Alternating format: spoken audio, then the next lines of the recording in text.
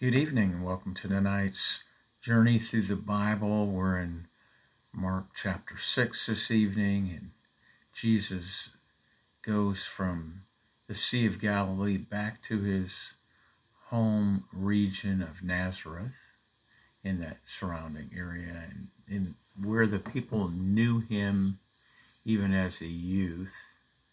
And he went into the synagogues teaching, and he was healing people, and the people were asking, where did he get this learning?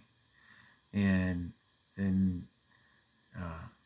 we hadn't seen such miracles like this before. And then, after saying that, they said, isn't he the carpenter's son? And aren't these his brothers and these his sisters? And just blew him off then. No matter how God was using him mightily there, they just disregarded him, saying, we know who this guy is. He's no one. And so, although he was doing these mighty miracles, they disregarded him because they felt like they knew him. And Jesus said, a prophet is not without honor except in his own community. And so how sad it was. It said, because of their unbelief, he couldn't do many mighty miracles there. Sad that he couldn't do many mighty miracles there. Couldn't save his friends, his countrymen there in his own city because of their unbelief.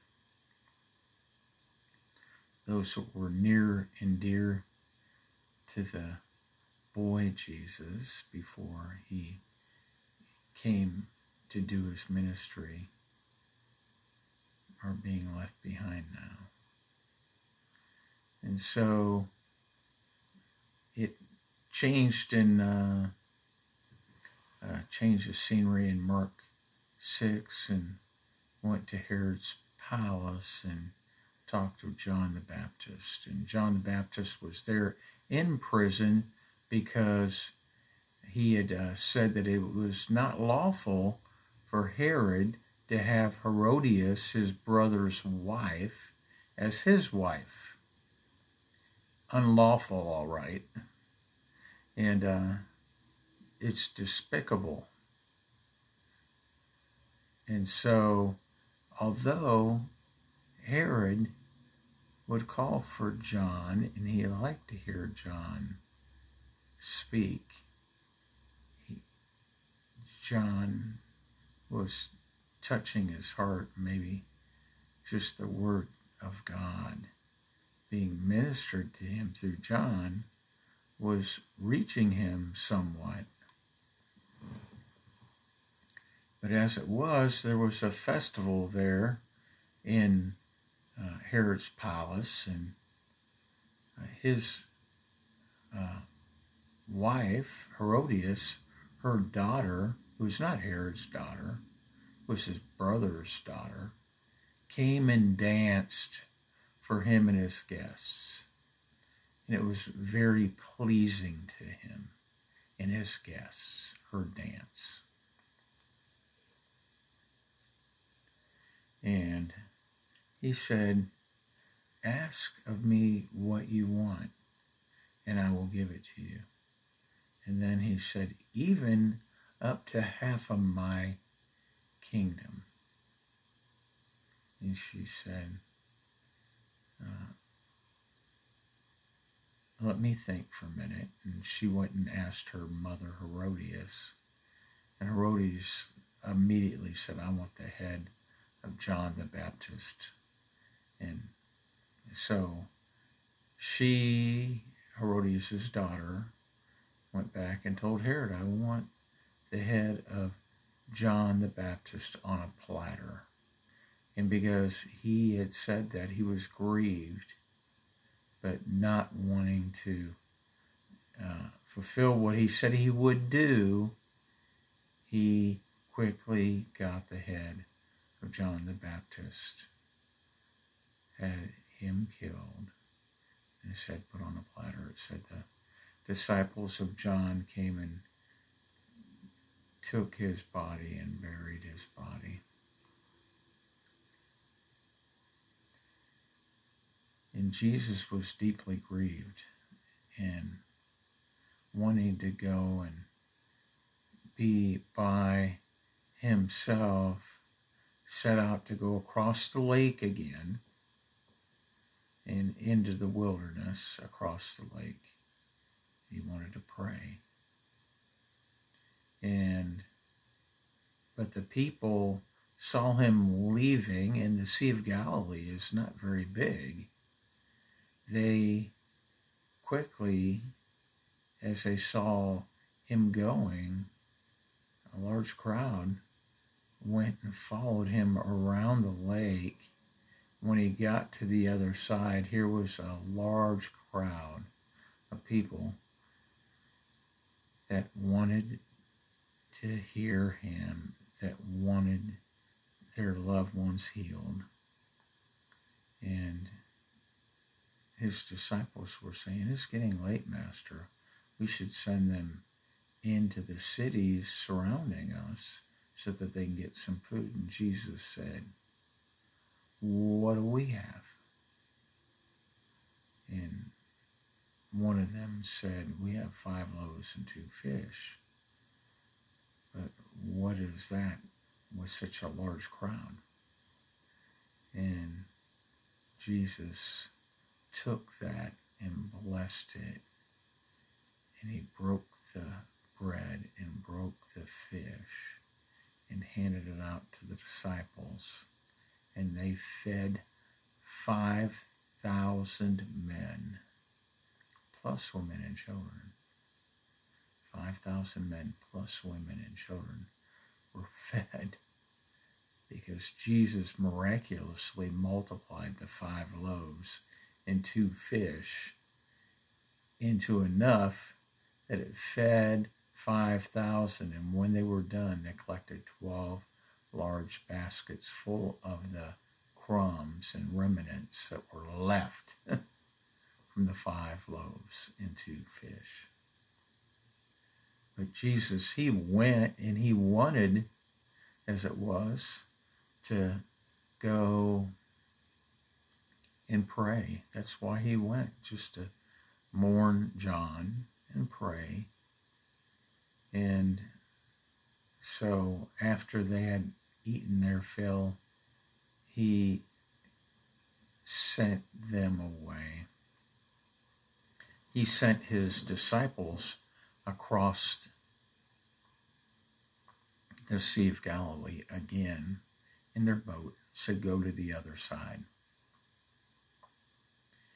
And Jesus went up on top of the mountain to pray. It said on the 4th watch, and that was probably about 3 a.m. in the morning.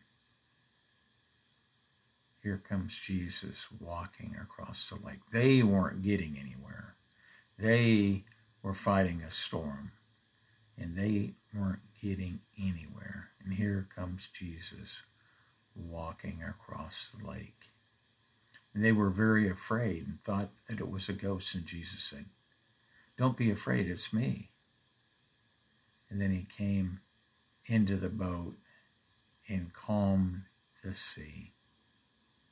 And the disciples were like, "Oh my, who is this that he even has power over the sea and the wind and the waves?" And of course, another gospel account tells of Peter walking out on the water, and didn't go very far. But he was bold enough to do that, and I'll give him that. So when Jesus got to the other side of the lake, from there, there were many people that were bringing their sick And they said, if we can only touch the hem of his garment, we will be healed. Just like the woman with the issue of blood touched the hem of his garment. And many did touch the hem of his garment and were healed and made well. And so Jesus has huge, huge crowds following after him now. And it's amazing how many people are putting their faith and trust in him. But Jesus, he knows the heart of men. And just like we have a lot of people that go out and see rock stars, they're not interested in anything more than to be entertained. And Jesus sensed that with the people. And we'll see more as we go throughout this gospel, that Jesus didn't do everything to be pleasing to man, but to be pleasing to God, and to shake out those in the following that weren't there for the right reason or motive. And the one gospel account said, you just came because I gave you food to eat. I gave you the loaves and the fish, and you just want another free meal. That's sad. That's sad. But why are we here? We're here because he is an amazing Lord, and he is the Lord of our life. We've given our life to him because he has saved us from our sad lives. We're here because we're entertained at church. We're here because it's the right thing to do. We're here because we want to be filled with God through the Holy Spirit and want to live a life that's pleasing to him now, because we've royally messed it up on our own. And we know we need his salvation. I hope that's why you're here. I hope that's why you're here. And put your faith and trust in him. I pray that you'll have a blessed night, that you'll be blessed tomorrow in all your endeavors. Put your faith and trust in him. God bless you. Good night.